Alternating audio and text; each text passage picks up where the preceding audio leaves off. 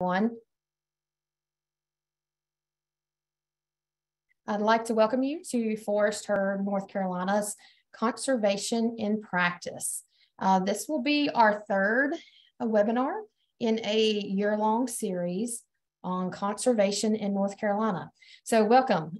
Thank you for joining us today, taking a few minutes out of your day to talk about conservation in North Carolina, and more particularly, what does that mean, or what does that look like on the ground or in practice?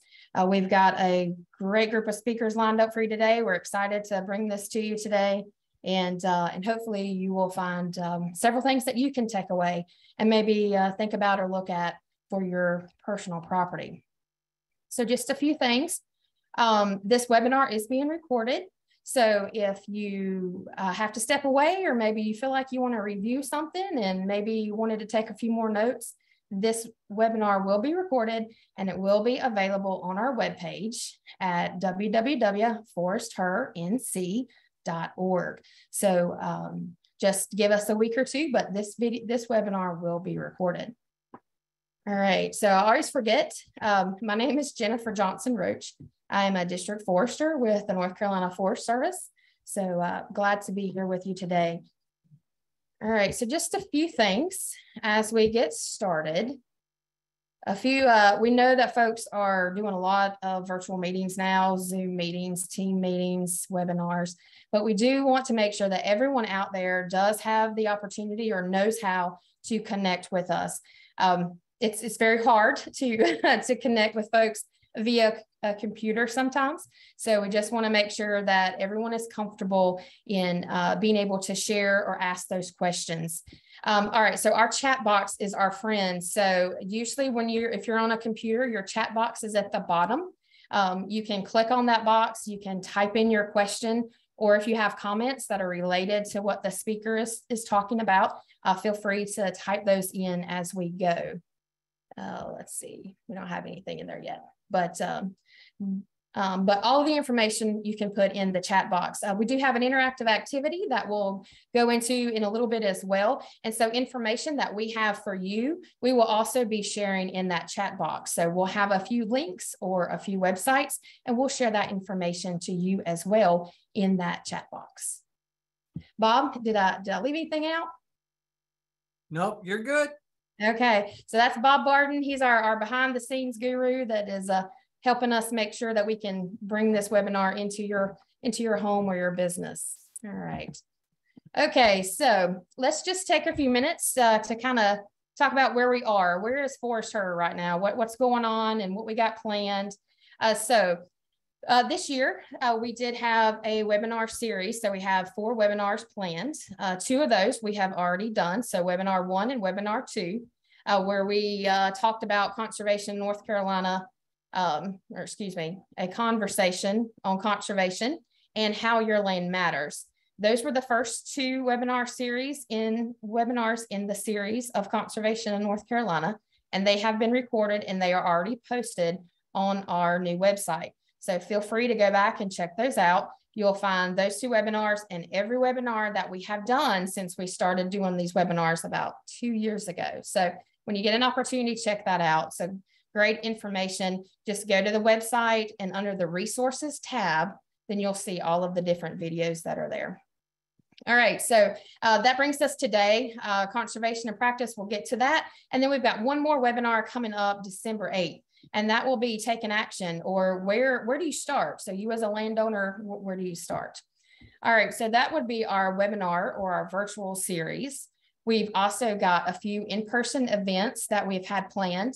Of course, we've already done one, which we did down in Jones County in the Coastal Plain region at the home of Karen and Alan Plaster. So hopefully those that were able to join, that was a positive and fun event for you all. And we've got another one coming up that will be in the Piedmont region. It will be at Shank Memorial Forest, which is in Raleigh, near the State Fairgrounds. And it will be it'll be a field tour where we will walk along a trail. It's a well-maintained trail, fairly flat. And we're just going to talk about what a healthy forest means, what that means in the terms of water quality, invasive species, and wildlife management. So registration for that event will be coming out soon. So check your emails. or check us out on social media. But more information about signing up and registering for that event will come out soon. Tickets are $10. We will be providing lunch for that event as well. But once again, that's the Piedmont Regional Gathering. That will be Monday, November 14th from 12 o'clock to 4:30 over at Schenck Memorial Forest, which is one of NC State University's managed forests. So we will talk about some of the things that they've been doing over there. For those of you in the mountain region or would just like to go to the mountains and have an excuse to go walk outside in the mountains, we are still working on that event. So stay tuned for more information. We are trying to finalize that date, and we will get more information to you as soon as we can. So stay tuned. All right. So today's agenda, of course, I'm Jennifer Roach, and then we've got Robert Barden, the Associate Dean and Professor with NC State Extension, behind the scenes and helps keep us on track. But our agenda for today, we have got several great speakers. Our first one will be up here in just a few minutes, will be Dr. Chris Moorman. He is a professor and associate head of the Department of Forestry and Environmental Resources at NC State University. And then we're going to listen to three brave landowners, three brave women that have agreed to come share their stories and talk about things that are going on their personal property, and maybe share some of their challenges or positives or negatives in some of the work that they're doing over there. And then towards the end of the meeting, Fallon Owens, an extension wildlife biologist with the North Carolina Wildlife Commission, is going to lead us in an interactive activity. So more to come on that. So great opportunity to hear some good information, hear from private landowners, and maybe share your thoughts as well. This meeting is due to be over at 2:30, but we traditionally stay after 2:30 to about 3 o'clock. And so if you have more questions, if you are not able to get the questions that you have answered and are able to stay past 2:30, then we will stay as long as we have questions or until 3 o'clock and try to get some of those answered. So hopefully our speakers can stay, or as long as they can stay, it'll give you another opportunity to continue to try to communicate with our speakers or some other ForestHer board members, committee members as well. So we hope you can stay tuned and join us. All right, so Chris, are you out there? Hello. All right, so without, instead of listening to me, let's get started on what you came here to listen to. So Chris Moorman is a professor and associate dean at the Department of Forestry and Environmental Resources at NC State. He holds an MS from the University of Georgia and a PhD from Clemson University in wildlife ecology and management. Chris teaches and conducts research related to integrating wildlife conservation with human activities, including forest management, renewable energy development, urbanization, and agriculture. So Chris, the computer or the stage is yours. Thanks, Jennifer. You gave me a promotion. I'm the associate head, not the associate dean. That's Bob's job.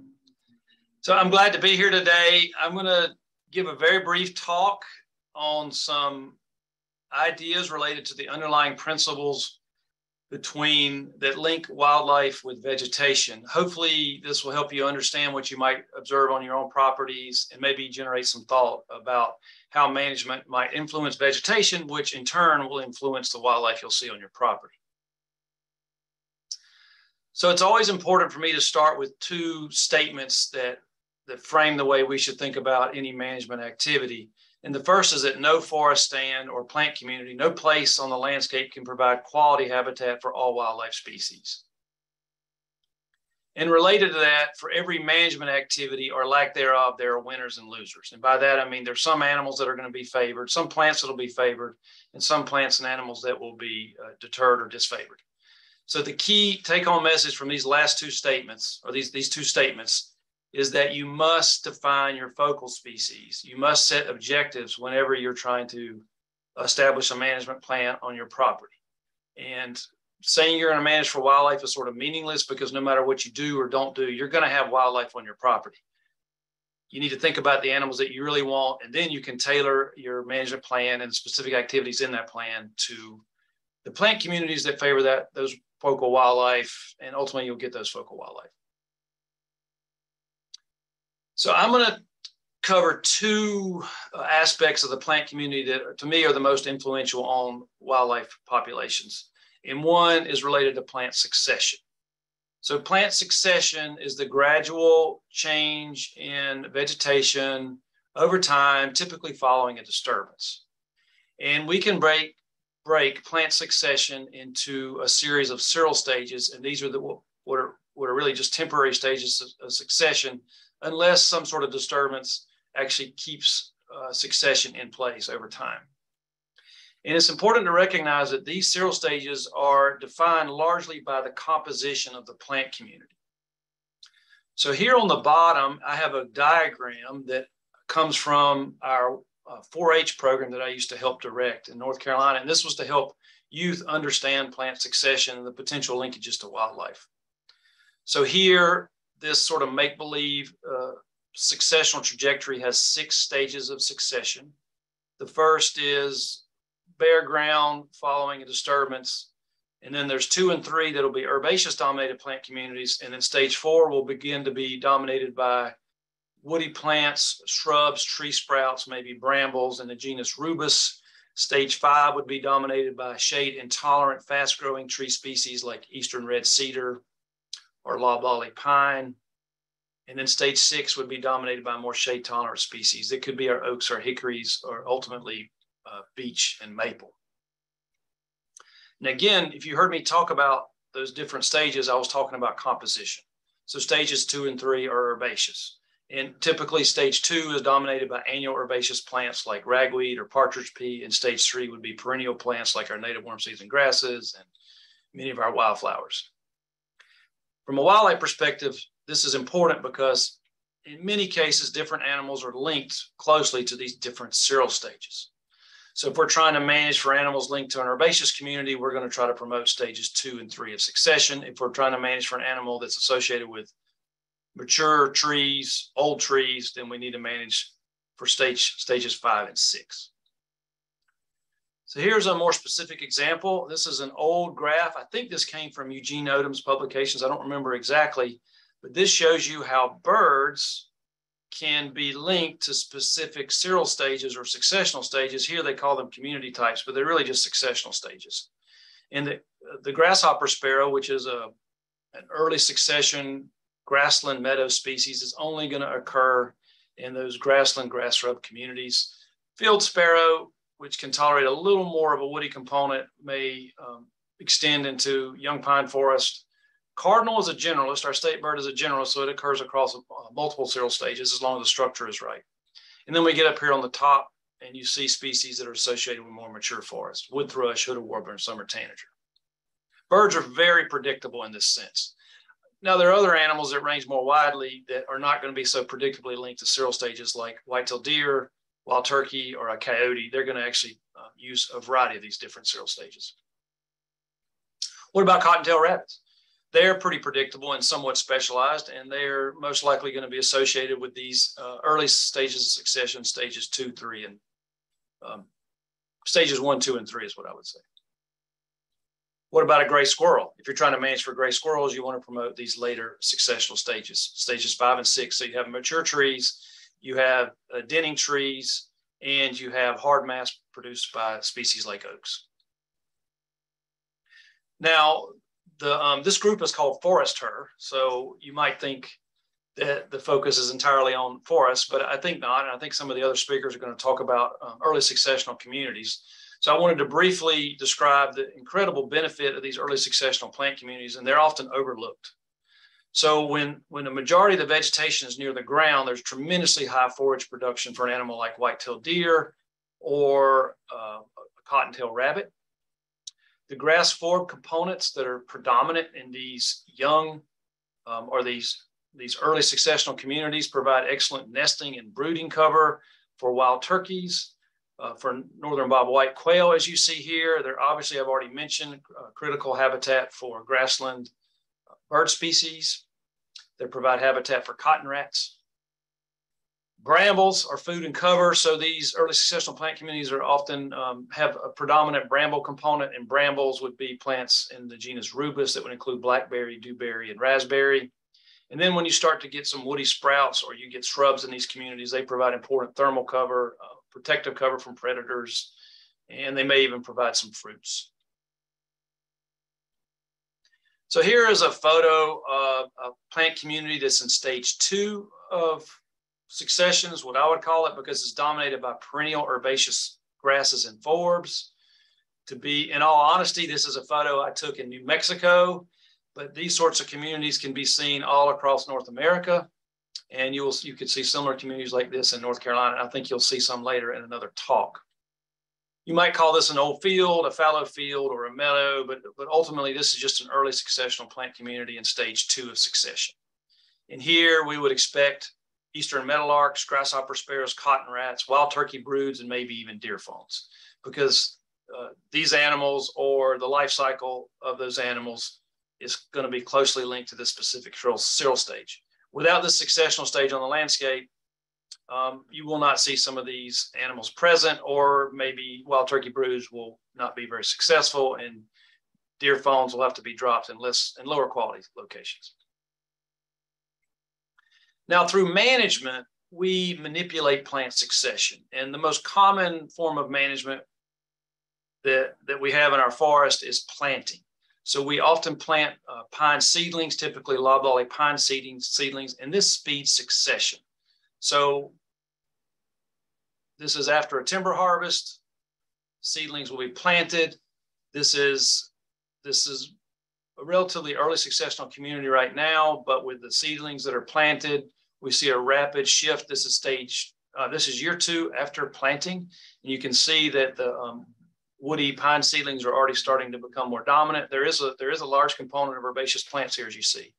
So I would still say we're in stage 2, but 3 years after planting, we're already in stage 3 of succession, because here the woody plants have begun to dominate. We see loblolly pine, maybe winged sumac.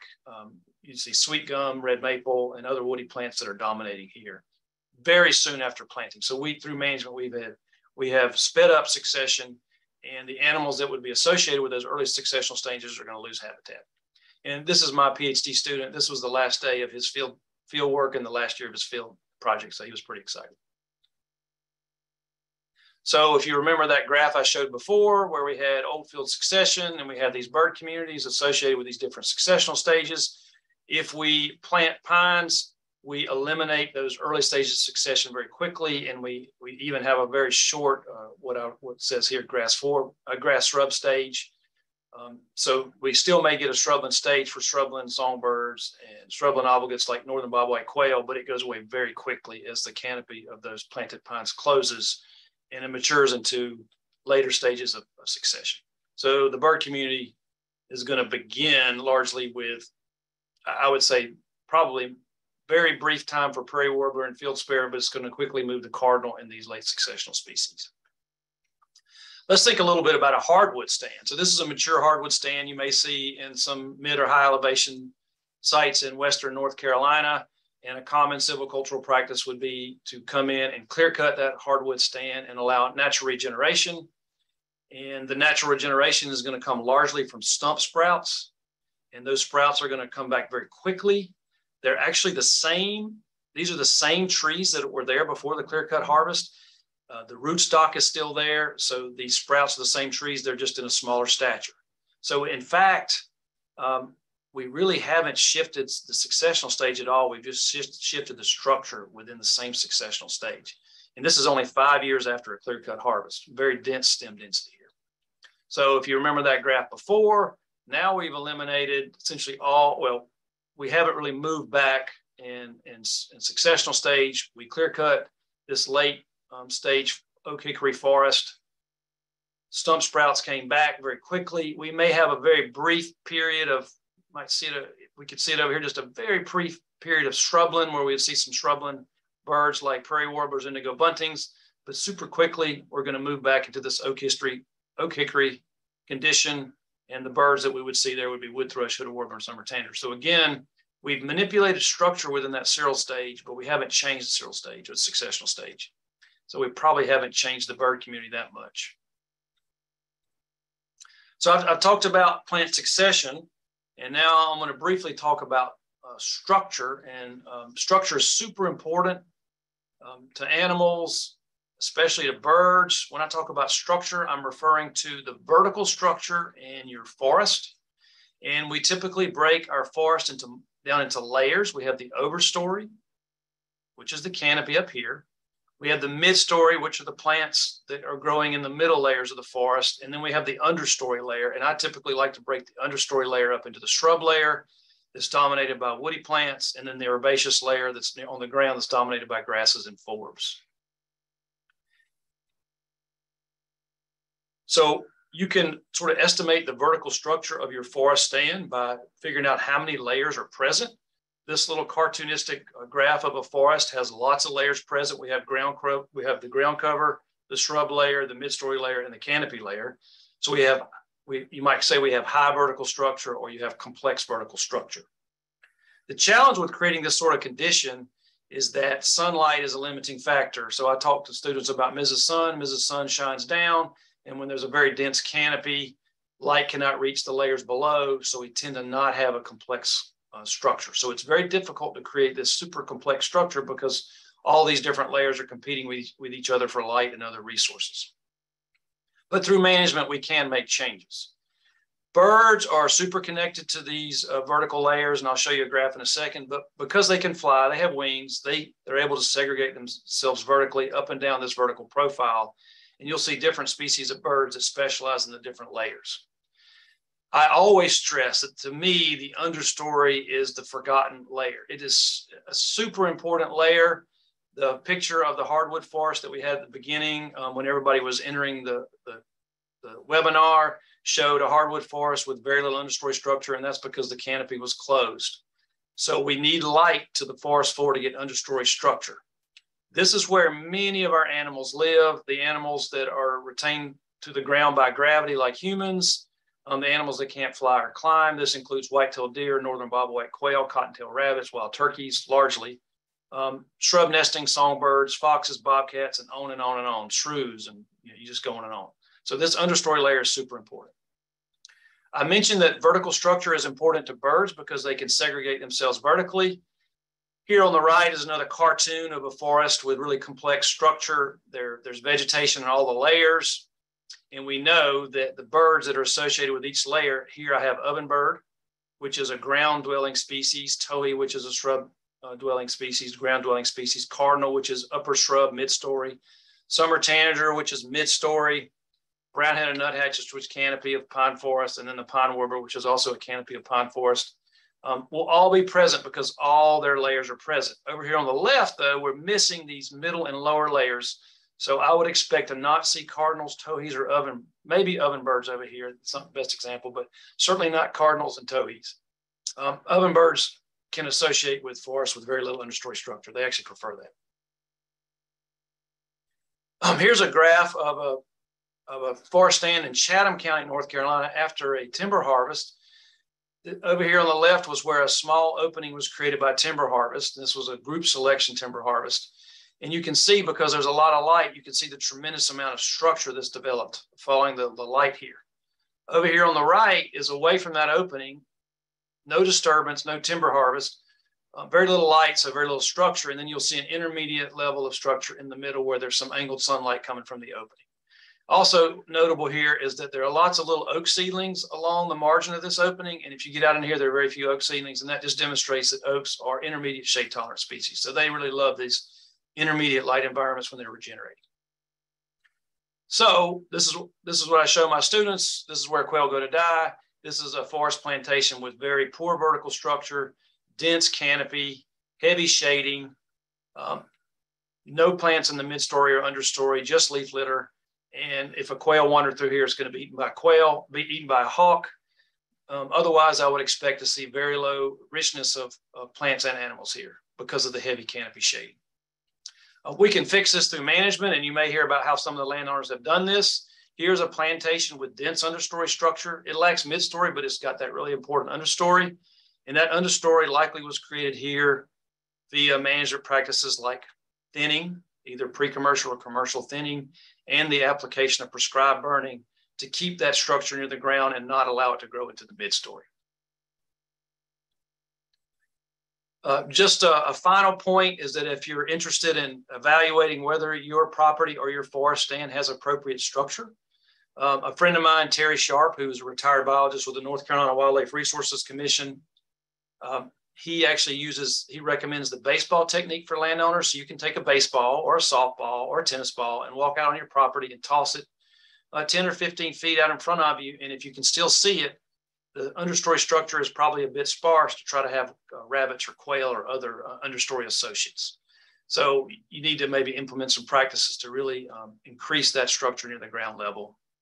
Obviously, we've talked about thinning and prescribed burning, and there are other tools that you might use. So in summary, always define your focal species because there's going to be winners and losers no matter what you do or don't do. The wildlife that you may want to attract to your property are going to be linked in some ways to cereal stage, but I think more importantly, they're going to be linked to the vegetation structure in your forest stands. So define your objectives and use the correct terminology when you're talking about it. And I want to note a couple of publications that are available through the Forestry Extension website at NC State University. Maybe this resource has already been shared with the group, but these are two publications that I helped co-developed, one on using prescribed fire to improve wildlife habitat and the other on developing wildlife-friendly pine plantations. And this talks about tools that you can use to manipulate your pine stands to create diverse cereal stage structure and diverse vertical structure. And that's it. Awesome. Thank you, Chris. That was a great presentation. Hopefully everyone out there is starting to think about forest succession and particular wildlife species that you may want to see on your property. As a professional, we hear that all the time from landowners. I just want to manage for wildlife. But as Chris pointed out at the beginning of his presentation, you need to be more specific. You know, talk about the species that you would like to see or maybe enjoy seeing, or hey, is that possible? Great information, Chris. So thank you for that. All right, so before we go into our next presentation, I want everybody to just be thinking about practices that you've been doing on your land, or maybe practices you would like to do on your land. Maybe listening to Chris, you're thinking, oh, wildlife, that's too general. All right, what kind of species do I really want to see on my property? And how do I go about doing that? So when we get to the activity in this afternoon or the later part of our meeting, Fallon is going to talk about that. So start thinking about that so you can share that information when we get closer to that activity. Bob has put the plantation management, wildlife friendly plantation brochure, the link to that brochure at the NC State Extension website. So in the chat box, so feel free to click on that and that will take you to that. That is the publication that Chris was referring to in his presentation. So, all right. So thank you again, Chris. All right. So next up, we will move into listening to our landowners and kind of hear what they have to say.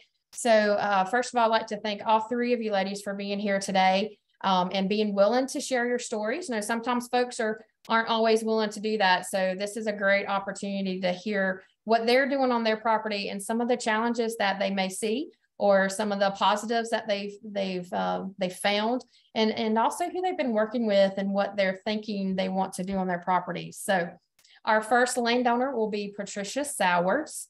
So Patricia, the floor is yours. And I'm going to go ahead and try to share your pictures. Okay. Sure. Okay. Hi, I'm Patricia, and I am from Florida. I moved here about 5 years ago. I'm currently stewarding 70 acres in Davie County. It's family land. It was old tobacco field, pine plantation. I need that brochure, Chris. And some hardwoods. And so I moved here to get away from suburbia. Suburbia, was basically quarter-acre lots of mowed St. Augustine and some, palm trees. And I was witnessing A lot of species declined just in my lifetime of living in Florida, especially the birds and the insects with quite a bit of dread. And so I moved up here to kind of get back to the land. I had no idea of what that was going to be. So when I came here, I realized that really rural Davie County is no different from suburbia. Instead of quarter-acre lots, people were mowing huge plots of fescue around their house. There was big monocultures of crops, you know, with no hedgerows. And I didn't see a lot of wildlife. So I didn't really know how to begin and what to do. So here begins a series of fortunate events. I joined a native plant society and heard about a woman named Marie Petit in Guilford County. And she had 70 acres that she came back to after she retired and was turning it into a wildlife reserve. And so okay, let's try that. So I didn't know who to talk to. So I called the county biologist, Jason Smith, and he came out and he said, well, you need a woodland plan. And so we started, I got the NC Forest Service out and I said, well, what to do with these fields? They'd been mowed for hay for the last 20 years. Nothing ever put back into them. They were basically invasive plants like, little did I know, Cerisa lepidisa and hairy vetch. And so we were going to begin with just 4 acres of conversion to native species. And about this time, another serendipitous event occurred. And I heard about a fellow biologist named John Eisenhower with NC Wildlife. And he came out and he gave me some real solid advice on converting the fields and working a 2-year plan. So starting in 2019, we started with, here we go, with the herbicides and cover cropping. And we did that through 2020. And then in 2021, we planted the natives. And he had gone through quite a bit of work selecting really luxury list of beautiful native forbs. I didn't even know what forbs were until I looked it up. And warm season grasses. And I was able to purchase this seed through John helping me get an EQIP with the EQIP program through the NRCS. And Kay Anderson helped write the contract for me. So in 2021, we planted, and they came out with a no-till and drill machine and planted that beautiful seed, quite expensive, that you pay for it up front and then you get reimbursed once they see that you are properly implementing your side of the contract. Well, however, and you'll see in some of the videos, that first year was kind of a shock because right after we planted, it got dry. Nothing germinated. And then 6 weeks later, we had what I call a rain bomb, about 4 inches of rain in 3 hours. And I thought the entire field was just gone and washed away. And we were kind of ready to declare that a total loss. And I'll show you pictures of that in a minute. And once you see it, you'll think, oh no, there's nothing going to be left. It was a total washout, like the Mississippi River Delta, because it's basically pretty hilly field. And so we'll get into those videos in just a second. But I wanted to give you some interesting statistics from the Southeastern Grassland Initiative. So 80% of all the grassland in the United States is now gone. I actually thought that was kind of a low figure, but until I learned in the Eastern US, 90 to 99% of our grassland depending on what type of grassland it is, like an early successional or more of a grassland, stage 1, it's gone in the eastern US. And of that grassland, 85% of that grassland is privately owned. So we can do a lot with our private land. However, most of that, 85% of that privately owned land is cropland or residential or commercial development. So, and in addition to that, it's all threatened by invasive species in a lot of places. So anyway, we can play the videos and I'll show you what we're seeing. Okay, so this is the fall of the first year after planting the natives, and the birds were thick. I'm trying to capture all of the goldfinches in the field. They stay here year round. There's so much food for them in there with all the seeds from the forbs. There's a lot of birds out there. I saw past 2 years, blue grosbeaks. I'd never seen them before I started this. Of course, the indigo buntings love it. Like he said, the field sparrows. Anyway, so we can go to the next video. That's just the fall. I just thought the birds were amazing. That was last fall. Let's see, that one's not mine. So we can go to those top. Okay, so this is late summer last year. And these are narrow leaf sunflowers you're seeing in Biden's Aristosa, also known as bearded tick seed. They are in full force right now. The field is golden yellow with these forbs right now.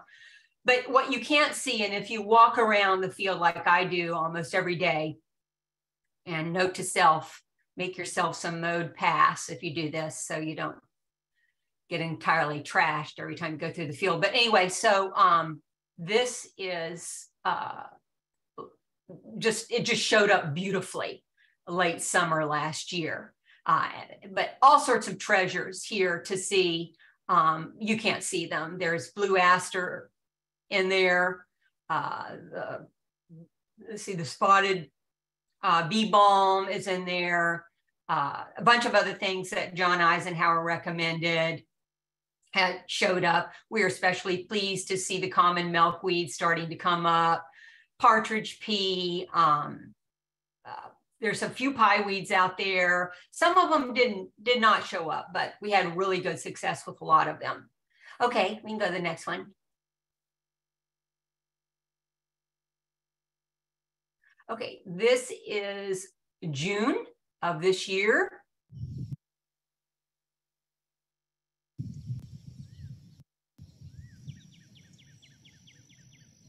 This is after the Coreopsis had bloomed. Now we've got the black-eyed Susans in full force. There's also a lot of fleabane showed up, which was a bonus. The cone flowers are showing up now this year, the second year. I wish you could hear the bird song, just continual bird song and insect buzzing. If you plant it, they will come. I'm sure you've heard that before, and they did. So that's in front of the house. That's 3.5 acres right there. And we can go to the next one. Okay, so this is most recently. This was in August. And you can see the field has changed. Now we've got the Aristosa bidens, the tick seed showing up. A lot of the other stuff has died back and providing seed. The butterflies right now are just amazing. I'm providing a lot of larval sources for them. The bearded tick seed is one of the, well, it's providing nectar, but the partridge pea is providing a larval source for the yellow sulfurs. I've seen more butterflies than it's been very beautiful and I can't capture it, but anyway, they're there. And monarchs too, which I was really pleased to see using the milkweed. Maybe you can see it. I probably went too fast, but there's a lot of surprises in there. the grosbeaks are making their little ticking sound, calling to their family members. They raised a brood and they're this year, the blue grosbeaks. Okay, thank you. It's hard to see, isn't it? Sorry. And there should be one of the catastrophe when we first planted. There it is. Okay. So this is right after the field was planted and everything just washed. I don't know if you can see it, but that doesn't even really capture it. But the whole field was washing. All of the cover, you know, there was a light organic cover over the top. It was all gone after this. We thought it was a complete failure. And I was a little bit worried about the erosion, so actually went out there and planted some millet to help stabilize the soil, and really didn't need to, because boy, things started showing up in June, and it turned out okay. And it was not deemed a failure. It worked out pretty amazing that those seeds held, you know.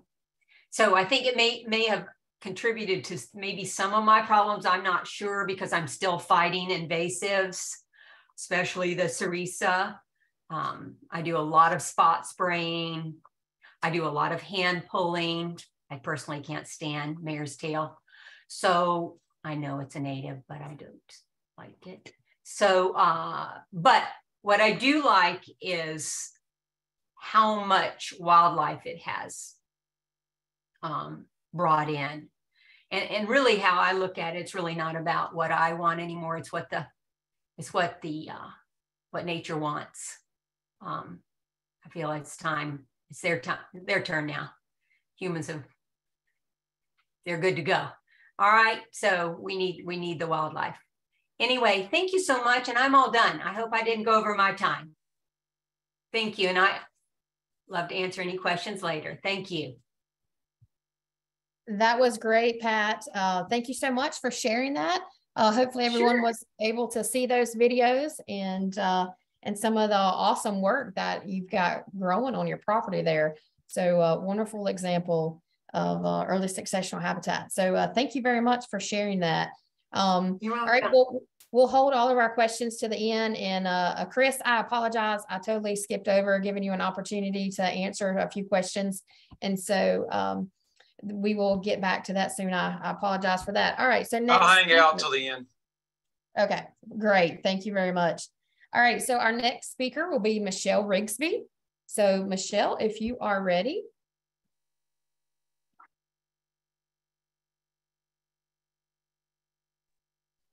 Hey everyone, I'm Michelle. I live in the northern Piedmont of North Carolina in Vance County. And the back of our farm is actually the Virginia state line. So we're about as far north in the part of North Carolina that we're in that you can be.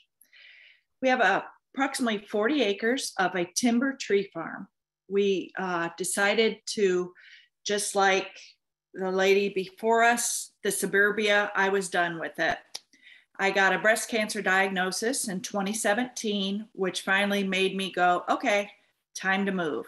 So luckily I was able to talk my husband into coming with me, which I was very glad to be able to have him to jump with me at the same time. But it was definitely a very interesting experience, an amazing learning experience. I grew up in the country. Of course, I was young, and so I didn't have the responsibility, but I learned a lot as a child where I grew up.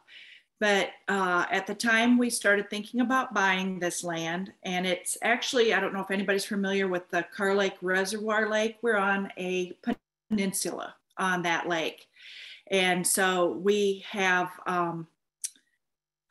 quite a lot of farmland around us and a lot of woods around us where we are. So there's an interesting mix of land and fields where we are. But when we decided to buy the property, where we went to church in Raleigh, there was a young man there that was a consulting forester, and somebody suggested that we contact him and see what he would think about the property. So that's what we did. And I have to admit, a consulting forester is worth their weight in gold, as with the NC Forestry Service, the ForestHer program, your USDA, your farm service agencies. There's so much knowledge out there, and you don't have to go far to find it. So Thomas came up and he went through our acreage with a fine-tooth comb, came up with an amazing farm plan for us. So it kind of just blossomed from there. And so we decided to come up here and build, and I'm retired now. And I say retired, this is my full-time job, which I am very passionate about. But we were able to come up and be a part of this community where we fit right in, right from the very beginning. So that was a true blessing right there. But the people, like I said before, the different agencies and stuff that will work with you have been indispensable. So when we decided to go ahead and move forward with the farm plan, we were certified with the American Tree Farm System. And we've since also become certified as a Forest Stewardship Program participant, which has been very helpful. So we've also had NC Wildlife out here to give us ideas on what we can do to help our property to flourish. One of those, not only from the consulting forester and the Forestry Service and the NC Wildlife, was to have a prescribed burn. Very interesting process. In November, we moved up here in 2018, lived in our camper while our house was being built at a nearby campground where we stayed. And so that fall of 2019, they came and, fall of 2018, came and did a herbicide release by helicopter to kill the understory. Didn't bother the pine trees, but to get rid of your brambles and your briars and sweet gums and just kind of, for lack of a better term, your junk trees. So they came and they took care of that for us. And we ended up seeing results come spring when nothing got its leaves again and stuff. So we were very excited that that had happened. So during 2019, we saw a lot of changes in our woods. Started seeing more pileated woodpeckers, more bluebirds, more indigo buntings. And so in the process, I've also hung more bluebird houses, and we've left many snags throughout the woods, which are super for the pileated woodpeckers and the smaller woodpecker species. So that has been an amazing experience to hear them and to see them, because they're such a big bird. It just is fascinating. We also saw an uptick in bobwhite quail, and of course your coyotes, and I've seen bear scat, and we know we have bear up here as well, a lot of fox. But luckily, pretty much everything leaves my chickens alone, which I'm very happy about, and I hope it stays that way.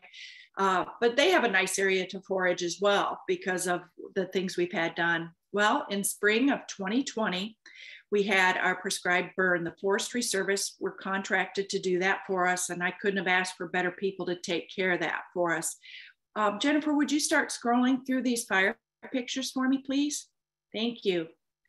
And there's Rob Robertson from the Forestry Service. He was an indispensable part on getting this taken care of for us, as well as all the folks that were a part of this.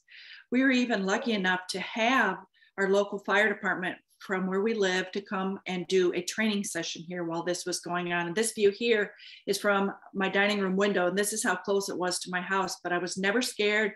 And you can even see in the background one of the forestry gentlemen back there making sure everything stays where it's supposed to be. So I was scared at first, but then as it progressed, Rob Montague came and got me and took me for a ride to see it up close and personal. And I felt very safe because I know that they are extremely trained in what they're doing. And there's our fire department, and that truck is called Big Sue. And they were able to come out and do an excellent training experience. So I was able to help my community as well with this, as this truck was able to go way back in the acreage and to be able to take care of the fire as needed to be taken care of. And they posted all the signs and everything we needed to get it done. And so we were really, really pleased with the work that was done by the Forestry Service, and our consulting forester had scheduled all of this. And you can see by this picture, this is kind of what it looked like right afterwards. And I wish I'd gotten some pictures in the week that followed. All the downed logs and everything were picked completely apart by wild turkeys. And I knew we had a population of them, but never realized quite how many turkeys we had until I would ride the fire lines on the tractor and see how much they could actually get rid of for us and picking out the grubs. And it truly, I believe, helped the decomposition of what had fallen to move on to the next step. So we started seeing all sorts of wildflowers coming up and ferns, and the bird species increased. And I went and I added, I believe I have a total of 16 bluebird houses right now, or 14, I can't remember off the top of my head. But so we saw quite an uptick of those birds around, and we did those under the power lines and along the fire lines where they had more of an open area to browse. But uptick in deer populations. So eventually we would like to be able to allow family and friends and neighbors to come and hunt here if they'd like. And that's a view of the pond right after the first fire that we had. And that opened that area up quite a bit for us, which made it very nice because it's a beautiful feature that we do have on our farm. And in turn, we've seen more turtles and laying eggs. In fact, when the gentleman from NC Wildlife was here, we came across this female laying eggs on the other side of that pond. So that was very encouraging to me to see these types of advancements for our farm. And I am just so thrilled with what that prescribed burn did for us. And this is the next, or actually that was later that fall of the first year after the burn. So it just, and you can kind of see it trailed up on the bottoms of the trees. There was a few places where the fire got kind of high, but it's because the tree was covered with vines and things. And we also found a giant boulder we never knew was back there that was vine covered. So that was a really big surprise for us. But I think what I've learned so much about this experience is taking time to see all the things that have been given to us by this time to be able to experience the woods and to be able to go out there and work. It's a wonderful thing to be able to go out and experience what you can help grow and create and work with nature to make your home and your homestead or your land a better place for the world, a better place for yourself, for your grandchildren, for the generations to come. And that's my main goal. Next, I want to be a pollinator habitat. That's my next step. And so I've been planting a lot of native flower beds with the pink swamp milkweed, the orange milkweed. So hopefully I can increase the pollinators on my farm. But I want to thank ForestHer for asking me to speak during this. I'm open to any questions afterwards, and I hope you all gained a little bit of knowledge of what being a landowner can do. And don't forget, there's lots of funding out there. You don't have to do this by yourself. There's funding for everybody if you just look for it. Thank you. That was awesome, Michelle. Thank you so much for sharing that and some of the work that's being done out there and those prescribed burn pictures. Definitely a lot of things you have going on out there. So thank you very much for sharing that. Great presentation. All right, so we'll hold the questions for Michelle till the end, but we're going to go to our third landowner, Joanne Rebick. So Joanne, I believe you've got some slides, so the floor is yours. Thank you so much. As I get my screen set up here, I want to, I appreciate the opportunity to share my experiences that I've had. To get started, I am out in the mountains. My husband and I live in Madison County. It is just the county north of Buncombe County, which is home to Asheville. We are both, I have to put a plug in, alum of NC State. I'm a northern transplant in the botany department. And it took us almost 30 years to get back to North Carolina. I'm a retired research scientist with the Forest Service. So since a young child, I've always enjoyed being in the woods. And this was, was fortunate to make a career of it. And then now in retirement, enjoy life in the woods. And just to give you an idea of where we are located, I'm also blessed. This is the view from my house that I get to see every morning as I start my day. So just to kind of give you geographically, you can see we're over here almost as Michelle said, she was on the Virginia border. We're almost on the Tennessee border, due north of Asheville. We are trying to get my mouse to work, and I'm not sure why. There we go, a little slow. Let me go. That's it. So I guess I was really excited to hear both Pat and Michelle talk about utilizing local resources. And I just made a list of the agencies that I have worked with since we acquired our property. I should back up a bit. We acquired our property in 2013, moved here full-time in 2019, and have been working on it, various sections of it.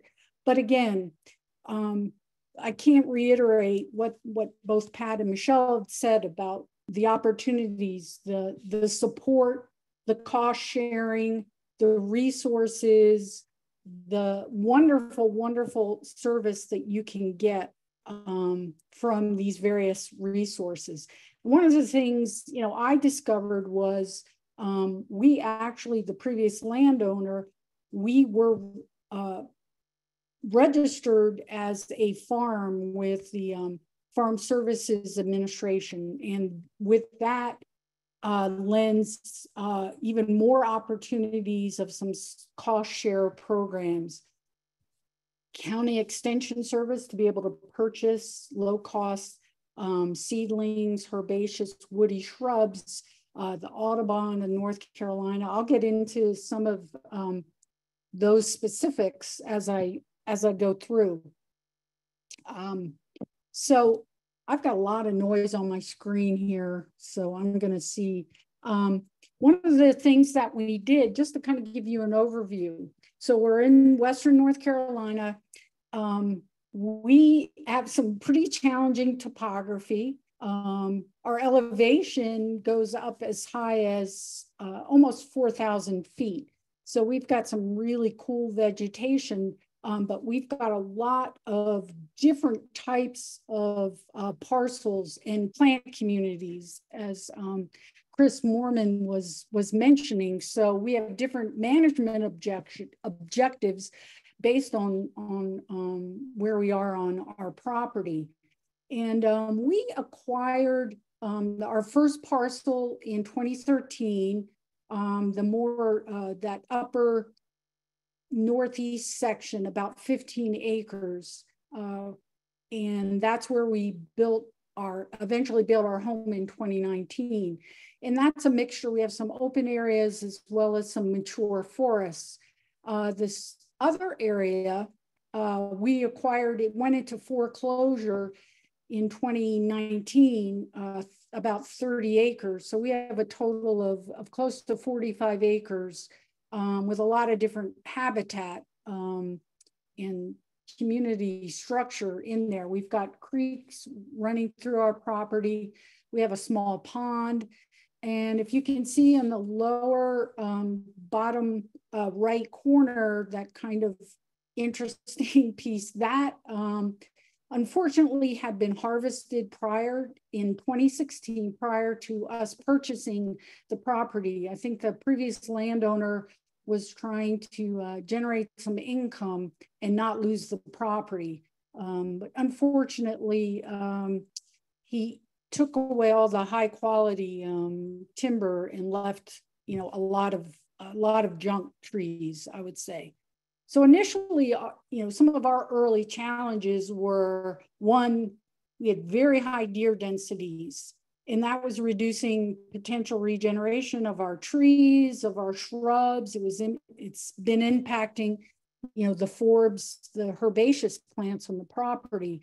I have a neighbor who likes to feed the deer, and I've tried to have conversations with him to try to understand, explain the importance of having the right numbers of deer. So we're working. That's an ongoing issue. We had a lot of grapevines come when we acquired our first parcel. We're not sure when that was harvested, but you can see in this picture, this is about, almost 8 years later. A lot of that is actually residual grapevines, dead grapevines, but to the point where they were smothering the tree canopies. And so we are trying to open up and let more light down to the forest floor. We are also dealing with invasive plants and insects, and I'll talk about some of the plant challenges a little bit in a few minutes. But we also had emerald ash borer has moved into the area, and as well as hemlock woolly adelgid. We do have a small number of hemlock trees, but the idea of trying to keep as much diversity in the tree species, the types of trees that we have as possible. So we wanted to deal with that. And I mentioned earlier about the high-grade harvest of the one parcel that was really left of just a lot of undesirable, really species that don't support a lot of wildlife as far as for food and shelter. So some of the initial things that we did employ was we have deer hunters come in to help manage the population, and we're not quite seeing the impact of that yet. That's only been about 3 years. I did a planting campaign early on, trying to add some species of trees that we didn't have present already, in particular some fruit-bearing trees and shrubs, as well as some native plants. And an important note, if you're going to do that and you have deer problems, you need to protect those plantings from deer browsing, because it is like some of these are like candy to them. Another thing we did was I went and did an inventory and tried to I located what we considered the high value ash trees and hemlock trees, and did a soil drench, which would help deter the invasive insects, the EAB and the hemlock woolly adelgid, and that's an ongoing process. And we did a lot of sawing of these massive grapevines and cutting those down also. Just to give you an idea of what that harvest looked like for that one parcel of land, it was, you can see there's logging roads, skid trails, invasive plants moved in there, but we are trying to maintain those as hiking trails, but you can see very little left of the residual. There are very few remaining trees. This is a picture of what one section looks like now. So we're getting into, you can see some of the surviving mature trees, but we do have that shrub and tree regeneration going on. Unfortunately, a lot of oak trees were harvested, but they are not regenerating. We're getting a lot of the faster growing shade intolerant species like yellow poplar, maple, some of the cherries coming in. And we may have to resort to some planting of some oaks in there, since those are really keystone species for a lot of wildlife. Some of the other things that we've been doing on our property, and this is right near where our house was built. You can see in 2019, that one picture of what that hill looked like. It's a pretty steep slope, and what it looks like just within a few weeks ago. So I decided to create some what I'm calling pocket prairies in these areas. And some of the same things that you've heard from Pat when she was talking about converting those pastures into prairies and native plants.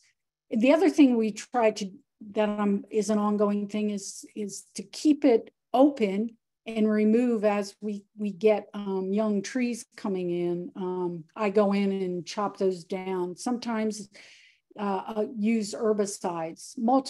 I use multiple tools to get with some of my management practices. So just to give you an idea, and this is what things look like from that bare slope. I didn't see as fast results as Patricia saw. It requires, at least where I live, up at about 3,900 feet, it requires a lot of patience. And yes, seed is expensive. I did some collections of seeds. I purchased some seeds, but things take a really long time to establish. But it's just been an amazing spectacle of butterflies, all kinds of pollinators, wild turkey coming through, all kinds of wildlife. Well, we do have bear, we have bobcat, a lot of white-tailed deer, but we're maintaining this. And this is just some of the species that we've been able to establish in what I call my mountaintop pocket prairie. I'm going to shift to another parcel on the other side of our road, where it used to be, is registered with the FSA as a farm. This is about a 6 acre, what I would call abandoned, pasture or farm field. And you can see I guess to the left, the stream runs through there. You can see there's a right-of-way utility power line going just to the right of that. So what we're doing is maintaining this as early successional habitats. So those stages of 1 through about 3. And we've got it's very different as far as the soil moisture goes. Close to the creek, it's very moist. So we have some different plant communities there, as opposed to upslope near the road. It's a little bit drier, but this area is surrounded by an intact forest. And here's another serendipitous event to share. I was attending the fall 2019 ForestHer in-person workshop in Morganton, and had the opportunity to interact with Amy Tomcho from the Audubon, North Carolina Audubon. She had a display up during one of our breaks, and I learned about golden-winged warbler population that was very close to my house. And Amy and I started talking, and I described my property, and it turns out that this parcel had many of the characteristics, the preferred habitat for the golden-winged warbler. The golden-winged warbler is declining. It is a high elevation species. It's a neotropical, so it comes up from South America and Central America and breeds for a very short period of time in these high elevation Appalachian area forests, as well as parts of the upper Midwest. So it has very, as Chris said earlier, very particular habitat requirements. So with those conversations with Amy, as I described this parcel of land, we set up to do for Amy to come out and do surveys and assess a little more closely this parcel.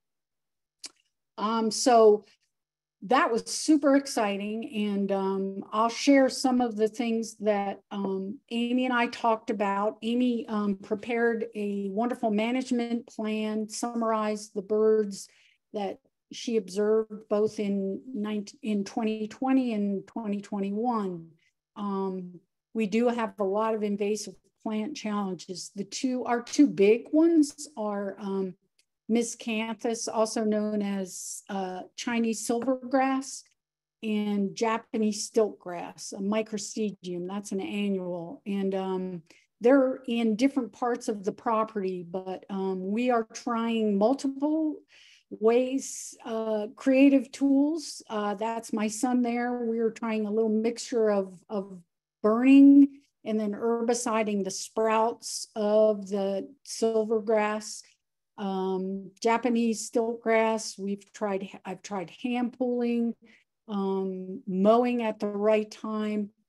But the thing I guess to recommend to all of you is that depending on the problem and the location, there are folks that can help you recommend best practices, best treatments, and don't be afraid to try things and experiment. And you can see that the back of my Kawasaki mule, that was just one hand pulling session of the Japanese stiltgrass that came in on heavy equipment when our driveway was being constructed. So I'm to the point now where I'm trying to do mowing, but keep it out of the forest. So doing, lots of monitoring to make sure that it doesn't move into the forest. It's really difficult one to control. One of the other recommendations that Amy had proposed in this the habitat management plan, was we're removing, you can see that open field, but those are yellow poplars and there's some white pines encroaching in that. So we're doing removal of those, cutting them down, and also doing some herbicide treatments prior to cutting them down. So to try to keep it a more open habitat. Another opportunity that I had, and I recommend, if you have a utility right-of-way through your property, you can take over, at least I was able to take over the management and vegetation control of the right-of-way with an agreement with the rural electric co-op that we're members of. If you can arrange to have that happen, I highly recommend it. If you don't, these power companies are on a schedule to go in and treat with an herbicide, typically in the middle of the summer, during the most critical time for brooding, for bird brooding, nesting. So I'm responsible for maintaining it, keeping it open. They have outlined, what their requirements are. But another, really helpful thing is for you to, if you're interested, maintain it yourself. We are also doing some mowing, some patch mowing about every couple of years, and creating these clumps of shrubs that the golden winged warblers prefer to nest in. as well as some other early successional bird species. I've done some planting of elderberry and will continue to plant with some other species. We identified some, what we consider legacies, some established fruit-bearing trees, apple trees and hawthorn trees, and keeping those to provide food for wildlife.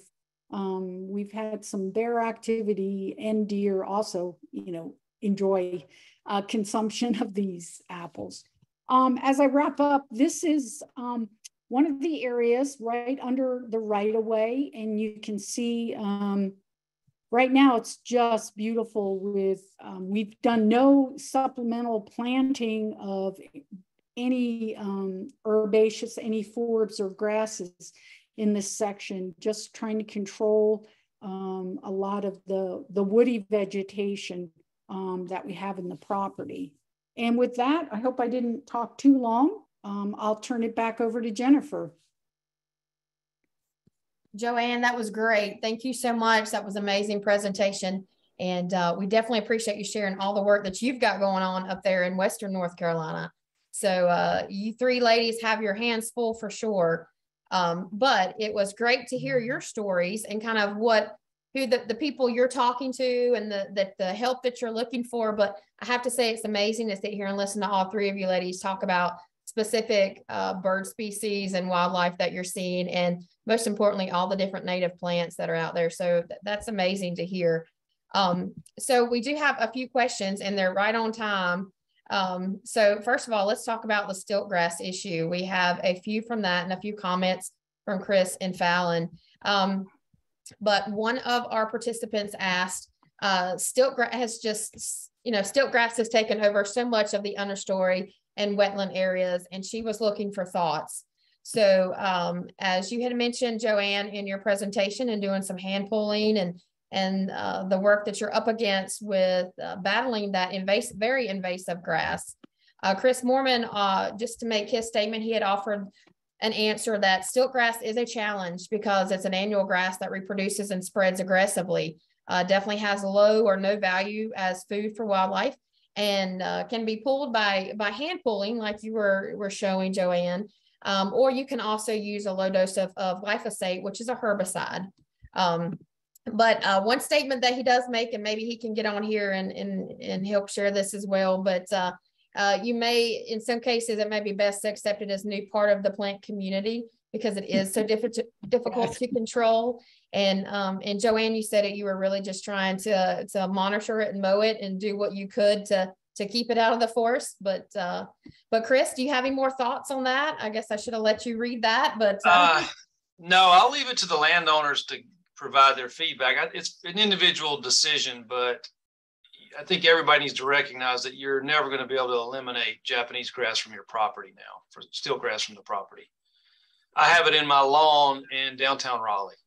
So maybe develop a plan, maybe use a triage system, and look at areas where it's more easily controlled or areas where it may be in direct conflict with your management objectives, and that would be where you'd focus your efforts initially.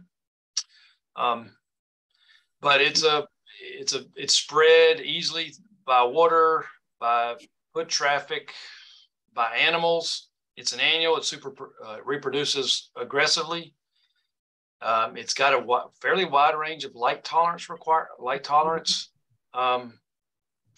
It's super abundant on the landscape now, so it's always going to be there. You can get rid of it. It also has seeds that persist in the seed bank for some period of time.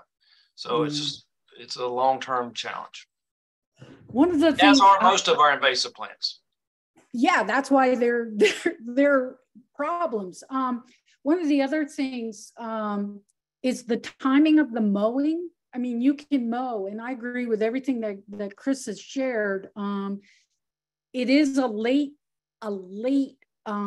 seeding species. So if you can time your mowing before it goes to seed, but not too early, because if you mow too early, you can get branching and it can actually produce even more seeds.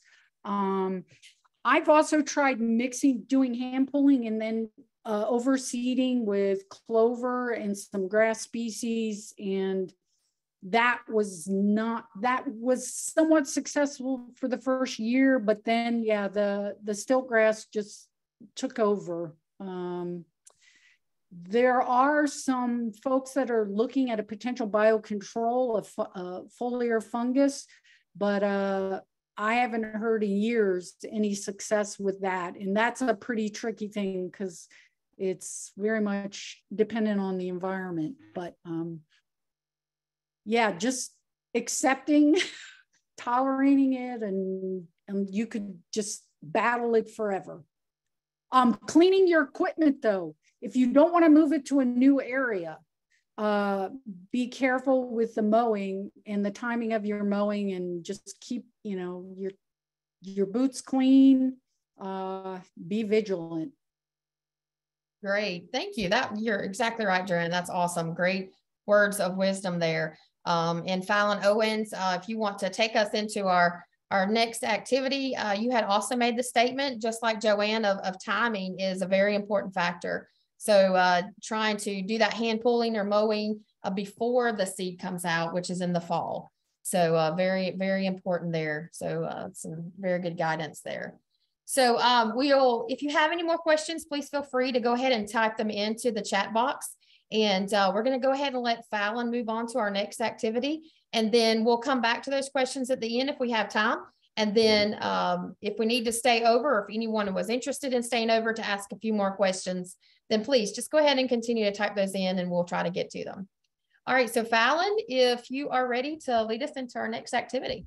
Yeah, for sure. Thank you, Jennifer. And I've been battling my own very small scale battle with Japanese stiltgrass in my own yard, tracked in by some contractors who are working on my basement. I also live in downtown, or close to downtown Raleigh, like Chris Moorman, but they kind of just tracked in. You could see the path that they took to get from the front of my house to the basement entrance, because it was just stilt grass, and I've been hand pulling it. I think this year I managed to, get rid of pretty much all of it, but that timing is super key, like in small patches. When you got a creek running through your property and you got stilt grass along the creek, you're just not going to win that battle. So, pick your battles, right? There's but so much time we have to, and caring that we have to do these projects. So try to put all that effort and work and caring into something that's actually going to manage to be successful. So with all of these amazing stories from landowners who are working on their properties and doing conservation on their land, hopefully you guys have been thinking about what your management goals are. I loved Chris's prompt about how you can't just manage for wildlife. You need to manage for specific species or suites of wildlife, because, wildlife in general have different requirements. So you need to pick what type of habitat you want to provide for them, and then the wildlife will come that can live in that habitat. So now I want to do a really quick activity that hopefully is engaging for all of you, and whoever attended our conversation on conservation webinar at the beginning of the year, we're going to do a similar activity where I'm going to share a link in the chat. So if you don't have the chat open, go ahead and open it now. Again, you can just click that little button, the chat button on the bottom of your screen, and you should see your chat box come up. And there's a link that goes to linoit.com. And then my name is in there. And if you just click on that link real quick, it should open up a web browser. And there you will see, and I changed things up a little bit based on the conversation. There are 2 prompts. So I'm not going to share my screen yet, because I want you to focus on clicking on that link and seeing this activity on your web browser first. And then I'm going to share my screen so we can all see the same screen. But basically what you do is you should see 2 prompts. One on the left that says, share a management goal for your land. And then another that says, share a conservation project that you want to do on your land. And you can, on the sort of right side of the screen, you should see a couple sticky pads that if you click on one of those, it'll open up a little text box. And you can type in what you want, either a management goal or a conservation project. Stick to one per sticky, because you can do multiple stickies. So each sticky pad or sticky that you post can be a different idea. And if you haven't figured out a conservation project, maybe you can start really thinking about what your management goals are and focus on that first. If you have your management goals set and you already have conservation practices that you want to do or are already working on, share that. So I'll give you a second, and I want you guys to, again, go to follow that link and toy around and see if you can post some stickies on here. I already see some popping up, so I'll give you like a few more seconds to find that link in case you haven't already, and then I'm going to share my screen so we can see what everybody's writing. And I see some good stuff so far.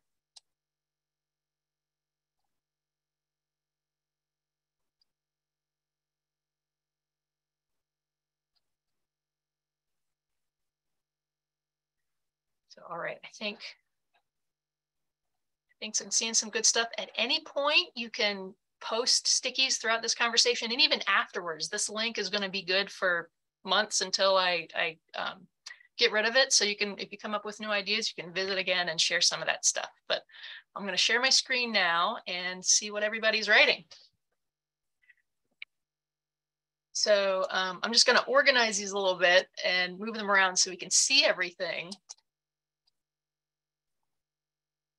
I see install a pollinator plot. That's a great conservation project. So hopefully that's probably going to start with some early successional habitat. Eradicate invasive Japanese wisteria in the canopy. Okay, so we got a forest canopy with some Japanese wisteria, and oh boy, that stuff can really take over, despite the fact that the flowers are very beautiful. Create a pollinator garden using native plants. Awesome. A lot of our native insects require very specific species. Oh, I love it. There's tons more popping up here. So let's see.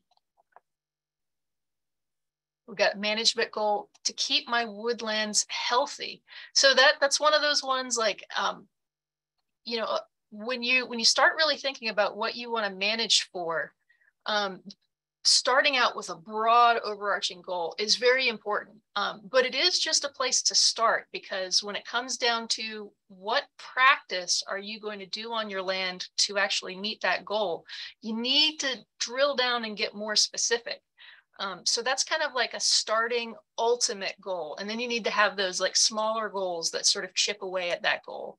And that can be something like a particular species. There we go. We've got one. I want to increase turkey and quail habitat. That's pretty specific, because turkey and quail require that early successional habitat with a lot of your grasses and forbs, and maybe some trees, but really open canopy if you've got trees in there. So that's a really great specific goal. I love it. There's tons of stuff here. Management goal, let's see, keep tree of heaven and sweet gun saplings down by mowing better or more regularly. Awesome.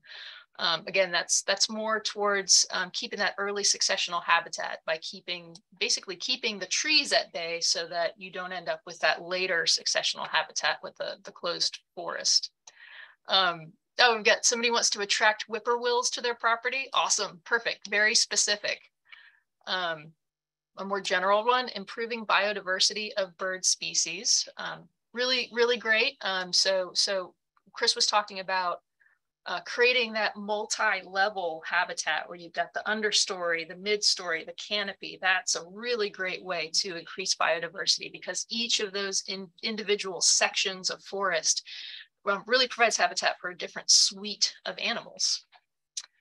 Got a couple more minutes. I might have got a little too excited with 2 prompts, because there's tons of stuff here, but I love it. Thank you guys for participating. Somebody mentioned tackling multiflora rows on their hillside. That's a great, very specific practice. So that's something that you can do and come up with a to-do list to actually manage. Let's see, infill pine lumber woodland with mixed hardwoods with sustainable harvesting. Awesome, very specific. Actionable goals. All right, we got create good areas for feeding wildlife, and that's pretty broad. So, like, you know, what type of wildlife do you want to attract, and depending on what type of wildlife you want to attract, what species of plants do you need to provide for them? Add more natives to our back forest. It's great. Absolutely. We can never have too many native species. And of course, diversity is always great. So I see convert pasture to successional stages 2 and 3. Awesome. Pastures, usually you got the grassland, but when you're converting it, you really want to add more diversity, right? So native species, native forbs, your wildflowers, maybe even some shrubby stuff, since they mentioned succession stage 3. Okay, how are we doing on time? I want y'all to tell me when I'm when we're out of time here, because this is great. There's just so much good stuff that people So are it is bringing up. 2:30, Fallon. It's 2:30. Okay. Yes, 2:30. Well, this board will still be here, so you can toy around with it, and by all means, look at what other people have written and get ideas, continue to share. And thank you for everybody who posted 1 or more stickies. This is awesome. All right, so that's just to kind of summarize and wrap up our meeting here.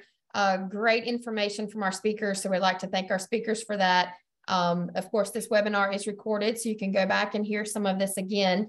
If you have a few minutes and want to stay on and ask a few more questions of our presenters, then feel free to type those into the chat, and we can do that as well. Please note that we do have an evaluation about this webinar that will come out in your email probably tomorrow. So we would ask you, or really much beg you, to just take a few minutes and fill that evaluation out. That helps us understand the programs or the information that you're looking for, that you want to know more about, that you want to hear. So if you just take a few minutes and complete that evaluation, and hopefully that will be in your email tomorrow. Do take a look. Chris Moorman had put the links to the reference materials about managing for non-native invasive plants, since there was a lot of discussion on stiltgrass, as well as making wildlife friendly pine plantations. So if you have a lot of pine plantations for those, that might be a great reference tool for you to check out. All right, well, thank you so much. Don't forget, we'll check your inboxes for information on in-person events for the Piedmont Gathering at Shank Forest on November 14th. And otherwise, check us out on our website at www.ForestHerNC, all one word, .org. Otherwise, thank you so much for joining us, and we look forward to seeing you in the future as well. So we'll just take a minute pause here for those that are still on, and maybe get a few more questions in just a second.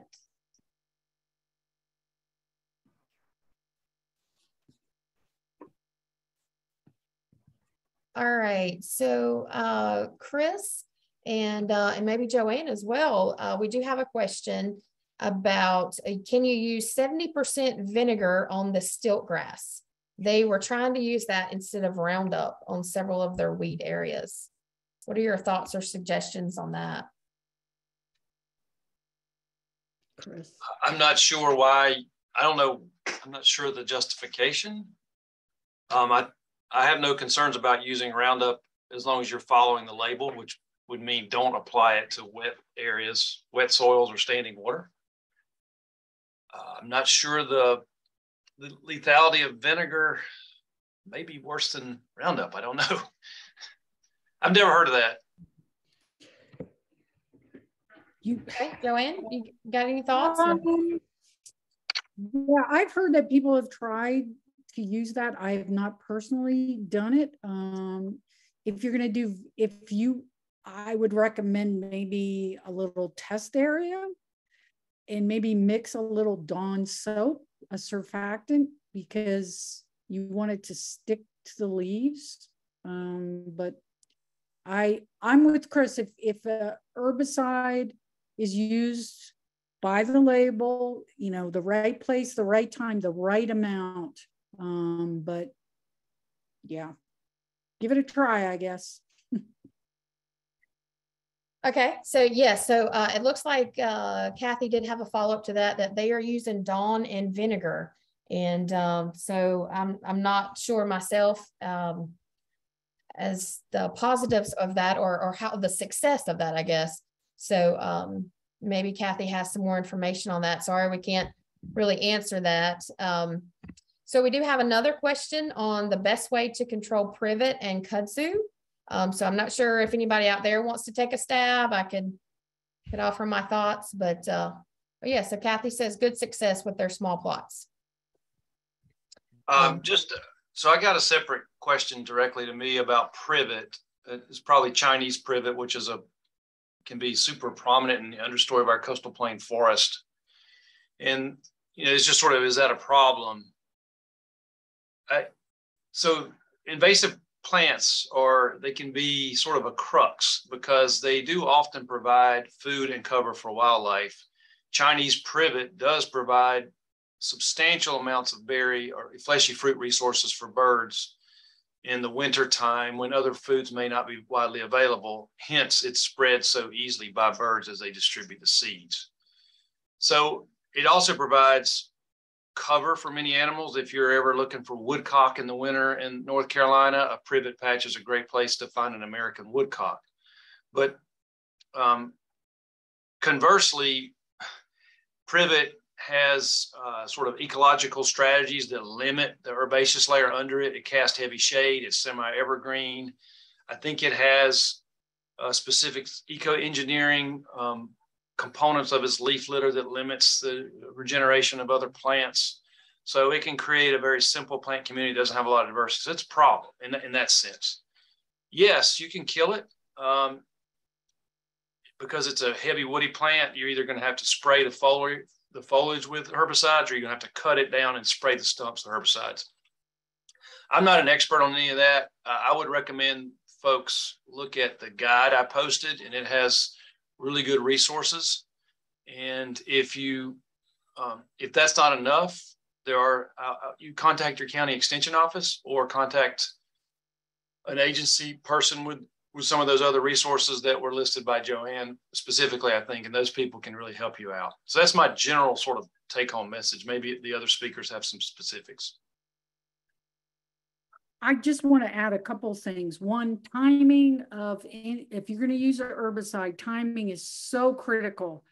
For woody species, I've recommended, I've worked with landowners in Ohio, and if you want to look at the physiology of those woody plants, you can, I would say, and if you want to minimize the amount of product you're using, cut down the privet and do a stump treatment, but in the late summer or fall, because that chemical is going to get translocated down into the roots, and then it will increase the effectiveness of the treatment. You'll have less sprouting, and you'll use less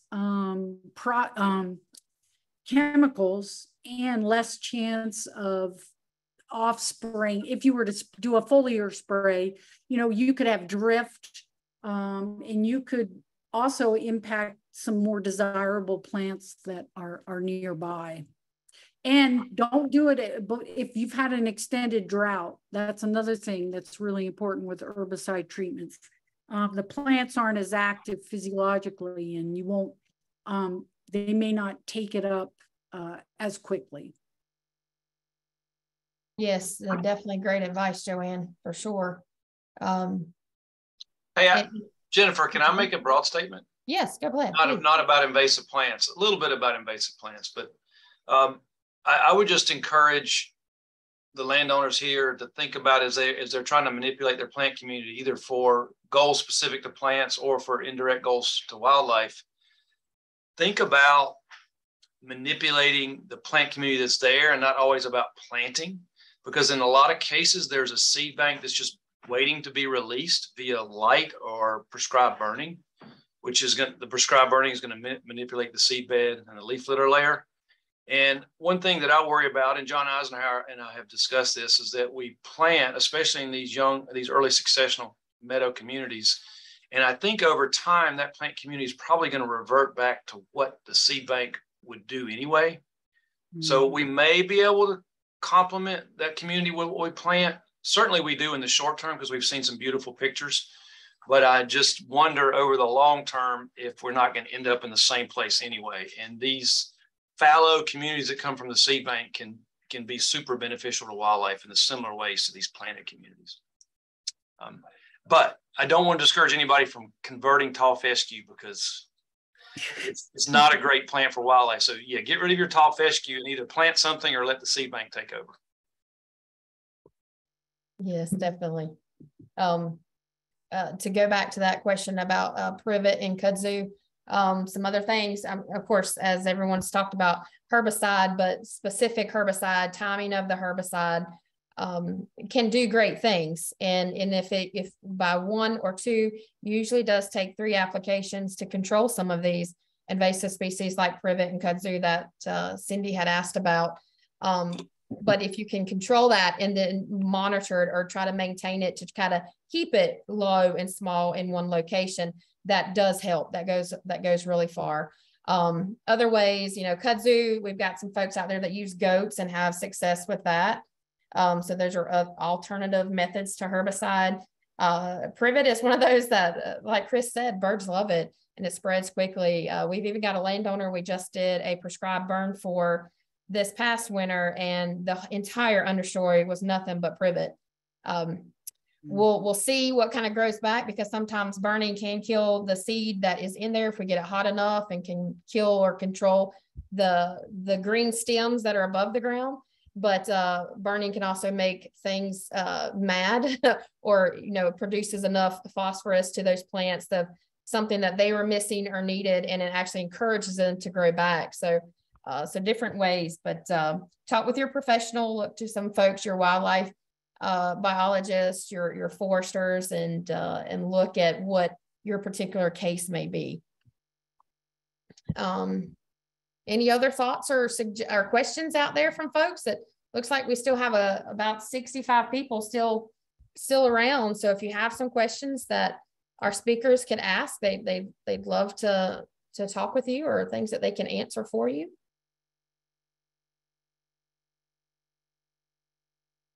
I think, Kathy, you're going to have to show us some pictures of your success with your stiltgrass, because that's always something folks are looking for. Definitely a troublesome weed. Hey, Jennifer, I wanted to really quick make a comment about the question regarding vinegar, and kind of to add a little bit more to what Chris was saying about herbicides sort of being pretty much good as long as they're used according to the label, which is the law. You have to use any kind of registered pesticide directly according to the label. And if you use it in any way that's not according to the label, that does break the law. But something to keep in mind about those pesticides is that they have been tested and vetted, and they've gone through a rigorous approval process, both federally and in each state that they're legal to use. So I know that there are people who really want to avoid using pesticides because they kind of have this bad name, and some people really want to go towards, organic or avoiding chemicals. But in the end, even those chemicals that you can get over the counter, if they're not registered, it's because they have not been vetted, and in some cases they can be far more damaging than registered pesticides that have a very particular use and have been deemed to be safe for that use. So, for example, I hear people talk about using vinegar or even salt, putting salt on the soil to use as an herbicide. And, the reason why that's not sold as an herbicide is because it's really, really terrible. It would never get approved for use. So keep that in mind. If it is a registered pesticide for a particular use, it has been vetted. So they're pretty much okay to use as long as they're used by the label. And sometimes those over-the-counter or other products that you hear about people using can be far worse. So my little spiel. I'm going to get off my or soapbox, and thank you for listening. No, those are great points. Those are great points, Fallon, for sure. I know folks are always concerned about herbicides on their property, but we're talking small doses in many cases. Of small areas, looking at the plants that we're trying to target. And so there's a lot of things that come into play, and working with someone or finding that person that is coming out to your property and looking at your problem and saying, hey, here's a recommendation I would make. is very helpful. And that's where maybe talking with some other professionals too, or if obviously if you've been having some success with something else, then that's helped you. But yeah, so it's a great conversation there. I don't really see any more comments. Any other comments anyone has about? I know Deanna did post the evaluation link in our chat box. Hopefully that will also go back out to all our participants in email tomorrow as well. And then the 2 links that Chris had posted, that invasive species link that talks about management and control that the U.S. Forest Service had put out is a great publication. Has some great information in there about multiple invasive species, grasses, woody plants. So some great information there. So I encourage everyone to check that out. It's kind of the thing as a forester we kind of revert back to first to talk about some invasive plants. But I'm not seeing any other questions. So if no one has any other comments or questions or thoughts for the group, then I guess we can wrap this up. Any other thoughts, speakers, suggestions, last comments? All right. Well, thank you to Chris for coming and joining us today and sharing all your information. And thank you to all 3 of our landowners, Joanne, Michelle, and Patricia. You ladies rock, and you've got some interesting projects going on. And thank you so much for that. And Fallon, that was a great exercise. So I think we got a lot of feedback from there. So that was good. Trying to be a little more interactive through the computer here is hard, but that's definitely a great start. So that was good to see. So all right. Well, if there's no further comments or questions, then thank you everyone for joining us today. And we look forward to seeing you again in December or at the Piedmont Gathering in November 14th in Raleigh, if you're up for it. All right. Thank you all. Thank you, Bob.